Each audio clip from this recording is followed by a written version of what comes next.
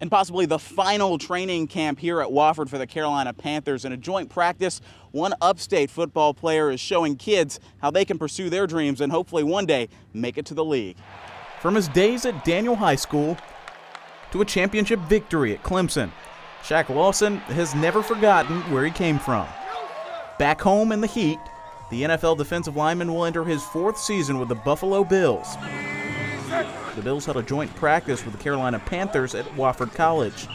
It's very exciting for him to be this close to home so a lot of people can come out to watch him here.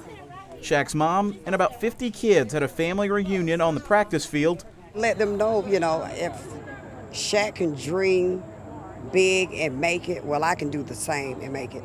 Some days, Rolitha Walker still can't handle the emotions when she thinks about her son's journey. Some days I just sit and I cry because he worked hard to get here.